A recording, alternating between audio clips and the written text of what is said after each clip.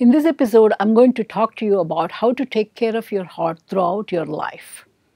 Now, you took care of yourself well during pregnancy and you have a healthy child. So, how are you going to take care of him or her? The most important thing is diet. You have to be very careful that you give the kid nutritious, high protein diet, which is less in saturated fats and cholesterol. Number two, exercise. The child needs to be involved in some kind of a physical activity.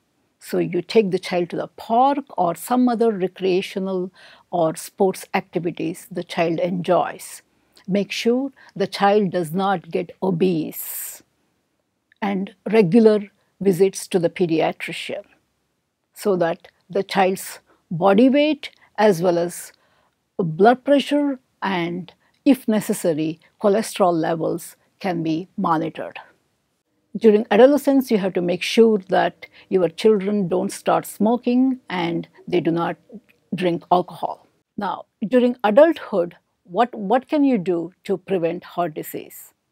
Now, there are certain risk factors which cause heart problem.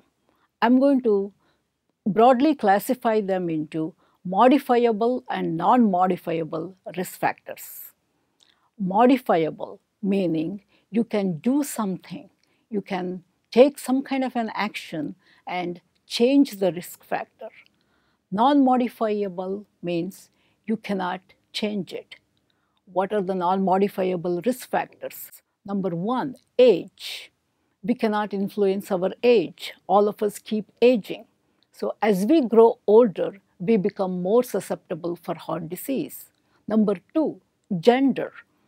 Men are more susceptible for heart disease. For women, during their childbearing years, the estrogens give protection.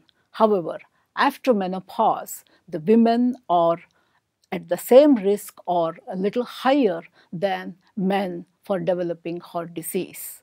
Family history. We cannot change family history. We cannot choose our birth parents. In some families, heart disease is more prevalent than other families. So we inherit some of these risk factors and we cannot influence this. Now, coming to the modifiable risk factors, as I mentioned earlier, diet, regular exercise are very important, and you should refrain from smoking and drinking alcohol.